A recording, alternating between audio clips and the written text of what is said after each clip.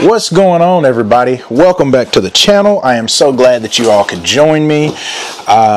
This is probably going to be the last video for the year 2023. It's been a very good year. A lot of good things have happened to me this year. I got certified in a couple classes with my job, which is going to be pretty cool. And once I'm able to lock down some classes, I'll probably get those out to let people know. The classes are specifically for law enforcement. So I can't give these classes out to everybody because they are specifically for law enforcement. So sorry about that.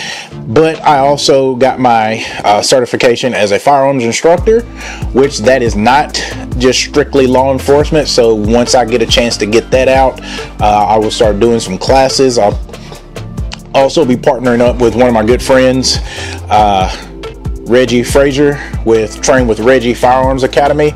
So y'all be looking out for that. We're gonna do some collaboration and stuff like that. So next year, 2024, I'm thinking 2024 is gonna be a good year. So be on the lookout for that, as well as I'm gonna get back on my grind on fishing a lot more.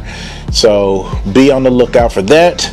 And if you guys have liked what you have seen so far for this year and you can't wait to see what's coming up next year, do me a favor, do yourself a favor, click the subscribe button down below, click on that bell so you get notified anytime I put out my videos.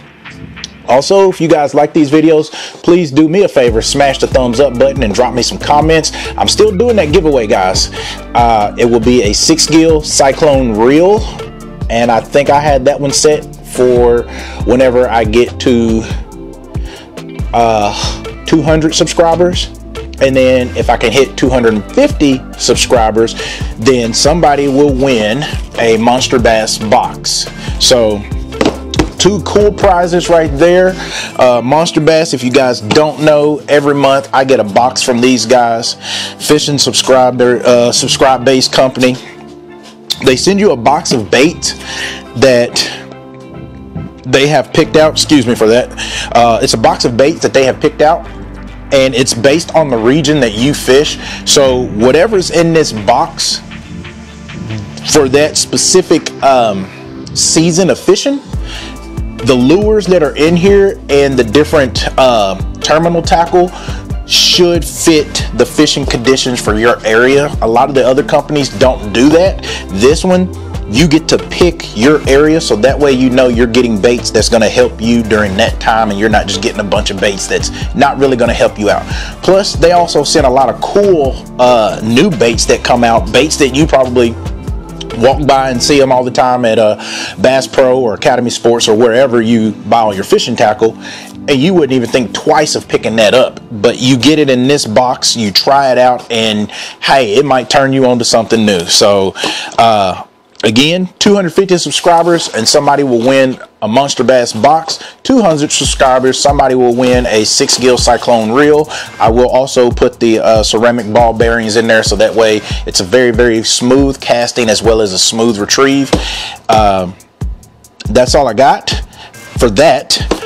What we're about to do for our last video for 2023 here on Outdoors with Creed, I have my November's Bass box as well as my December Monster Bass box. So I'm gonna open these up. One of these boxes, guys, I just got it the other day, so we're gonna go through it together. So first, we're gonna start out with this one. This is the November box. I cut it open, I looked through it, but I didn't really, I didn't do a video on it. Some stuff had got mixed up with my payment and stuff, so I get my boxes at the end of the month now, so I have to go back in and change that up so I can get them earlier, so that way you guys can get almost like a sneak preview, or not really a sneak preview, but you get to see what I'm getting and what I can be using during that month. Anyways, we're gonna jump into it. Again, this was November's box. So as always, guys, you get your guide booklet here with a lot of information from Bass Pros. Let's see who they talked to on this one.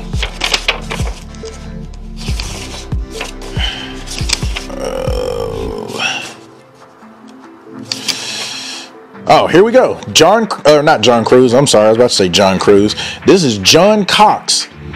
2019, he earned an Elite Series invitation through both the Central and Eastern Open divisions, no doubt aided by his win in the 2019 Eastern Open at Chickamauga Lake and a second place finish in the 2019 Central Open at Lewis Smith Lake. So John Cox, at one point, John Cox was fishing bass and I want to say it was FLW, or it might have been after FLW was taken over by Major League Fishing. But at one point, he was fishing both circuits. And I mean, the guy was crushing it. So you can't go wrong getting information from him. So to start out, we have this Bait Lab jerk bait right here. This looks like a perch color to me. Let's see if it'll tell me on the label somewhere. It is a Holo Shiner, and it says Bangin' Bluegill, and this is 4.5 inches. It's got a small lip on it, so it's probably shallow. With jerk baits and crankbaits and then stuff like that, depending on your lip size is going to tell you how deep you're going to get it, but also your line size will help determine the depth that you're going to get down to. I'll probably go down no lower than a 10-pound fluorocarbon with this. I would throw this on my 6-gill Hemdahl rod, or no, I can't remember what they call it, but it's the 6-gill rod that they have designed specifically for jerkbait fishing. Maybe 10-pound test line on this. Cannot go wrong with that guy. Right here is a square bill, and this is a Monster Bass square bill. It's their Monster Bass flatline, dives down 2 to 6 feet, 5/8 an ounce in weight. I'm sorry. This is called their Sexy Cracks. So it's basically got the Sexy Shad color, but I don't know if you guys can see that. There it is. It has all the cracks and stuff in it. So good shallow running crankbait, square bill. So, you know, like it says, 2 to 6 feet deep.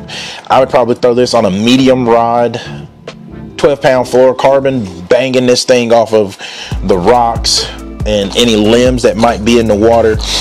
That'd be a good one to catch fish with. Right here we have the Arc Elite. This is their Z series. This is their lipless crankbait that they have here.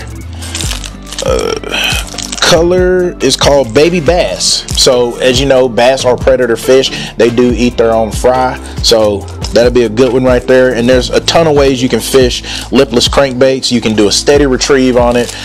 You can yo-yo it, where you basically throw it out, let it get down to the bottom, and then you pop it up.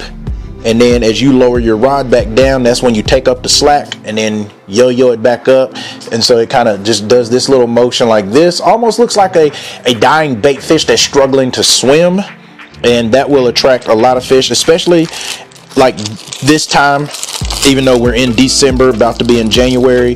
But with that colder water, the fish aren't going to use up a lot of energy chasing after a food source. So fishing this in that yo-yo fashion will probably be a good way to catch one of those big old fish that is not trying to get out there and do a whole lot of chasing. Right here we have Tackle HD high def crawl, small little crawls. This is Green Pumpkin 3-inch crawls. I would probably throw this on maybe some kind of a jig head, maybe a Nico hook, because these are very small baits. So you're going to use a small hook with this, drag it on the bottom, maybe use it on a finesse jig as a trailer. But cool little bait to throw out. Right here we have some Strike King rodents. If you guys know, I love Strike King baits. That's usually what I go to the store and buy. These are the blue crawl with red flake in it. Again, I'd probably throw this on a straight shank hook, flipping, maybe even put it on a jig as a trailer. But you cannot go wrong with Strike King. And then, as I was saying, I have some round bend hooks right here. So maybe those crawls and these rodents. And then also we have a jig from Queen Tackle, 3/4 ounce hammerhead jig, and it's a green jelly color. So you've got that PB&J color skirt, but then the jig head is painted with a green pumpkin, and this is a football head jig. So I would probably take this jig with either one of these rodents or one of these high def crawls and drag this on the bottom, trying to look for those fish that are down there, you know, trying to stay in that, I would say, comfortable water temperature, because like I said, at this point water temperatures are probably cold, so they're not going to be up shallow, but they're trying to stay comfortable and try to get them an easy meal. So again, just dragging it along the bottom. Don't lift up. Cast out in front of you or fan cast, and then I would either pull to your right or pull to your left. That way you're keeping that rod parallel to the water, and that way as as you're dragging it, you're keeping that bottom contact.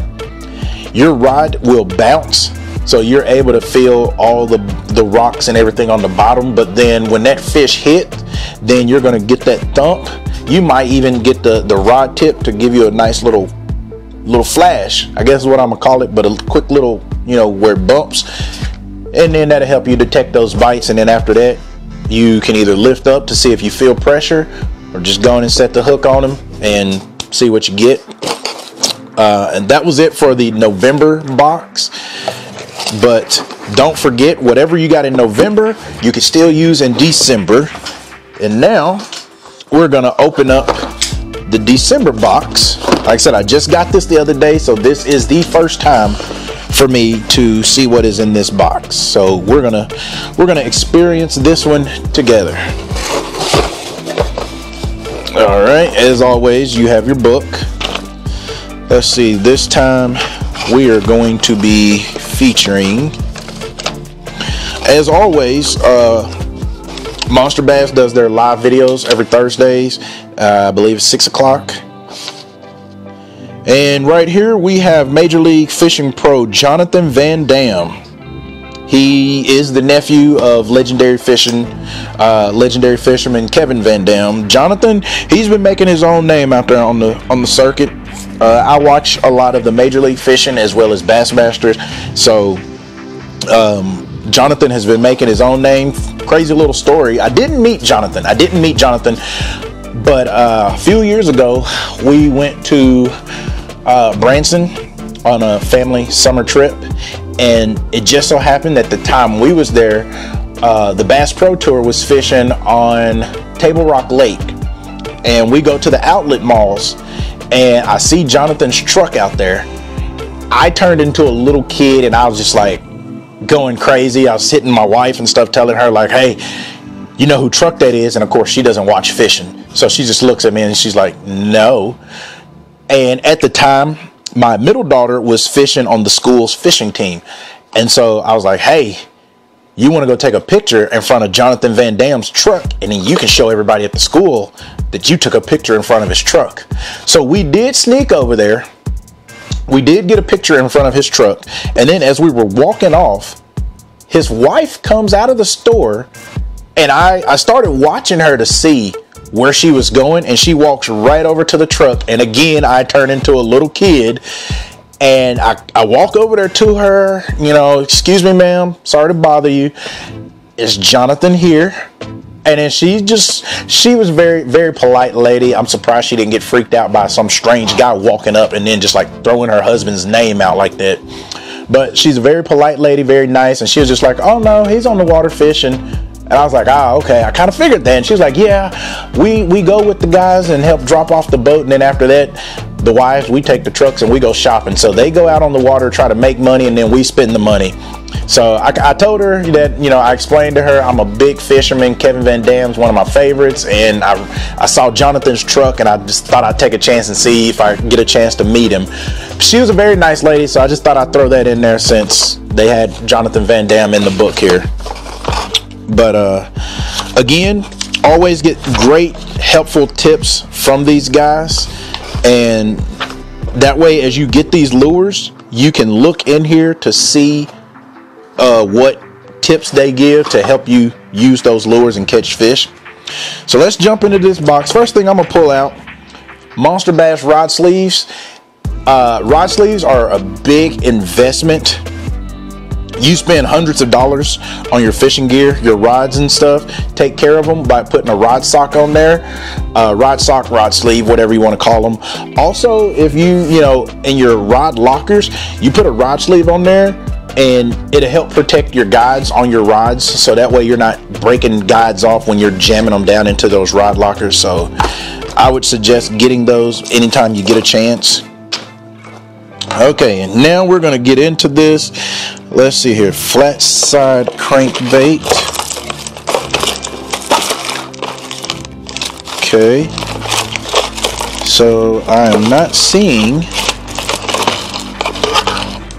a flat side crankbait. Nope, right here. Yes, this is it.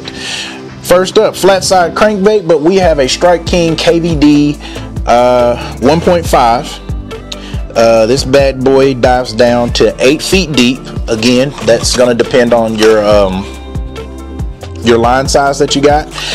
The smaller you go down in your line size, 6 pound, 8 pound, 10 pound, 12 pound, the smaller you go down, the deeper you're going to get your bait.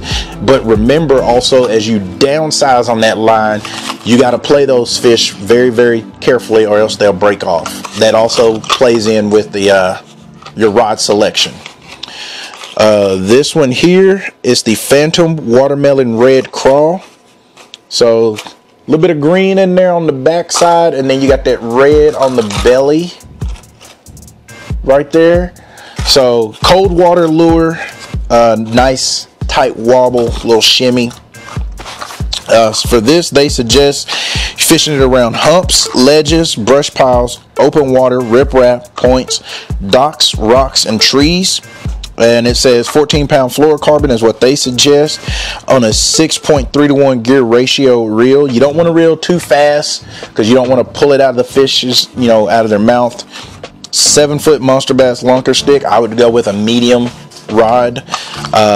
Something that loads up really good, so when those fish either surge down, your rod will load and give and bend and give away to allow them to, you know, run. But then also your line, you got to make sure you pair that up really, really good, because, you know, if your rod is too stiff, the line can break. But then you don't want too limp of a rod, that way you don't get a good hook set. So you gotta try to match it up as best as you can.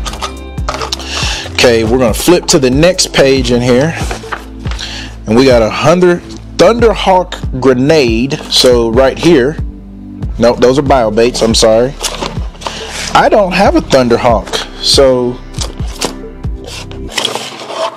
I did not get a Thunderhawk. Oh no, that hurt. Okay, well, let's go on to something else. The jerkbait. Jerkbait, cold water jerkbait. So here we have Excalibur. This is a 1/2 ounce suspending jerkbait. Poison something, I don't know. Black silver is the color for this one. So a nice shad looking bait. With jerkbaits, you want to remember your cadence. Colder water, you want a slower cadence, because that's, you know, the shad usually die off during this time, so you want to imitate a dying shad that's trying to flee and get away. So you probably want a nice slow cadence, twitch, and then pause 3 to 5 seconds. Twitch, twitch, pause 3 to 5 seconds. Twitch, pause. Again, 3 to 5 seconds, or you can vary your pausing times. And then you could even go with a twitch, twitch, twitch, and then pause. But change up your cadence. Let the fish tell you what they're looking for. And this will be a great one to use during this time. For the jerkbait, you can fish it around humps, around ledges, open water, riprap, points, docks, rocks, and trees. The suggested gear: 7-foot monster bass lunker stick, 6 to 12 pound fluorocarbon, and for this one they're suggesting fishing it on a 2500 size spinning reel. So this one they're suggesting to fish this on a spinning setup. So again, you're going light tackle, but with the right setup, you'll be able to fight these fish with no problems. The blade bait. So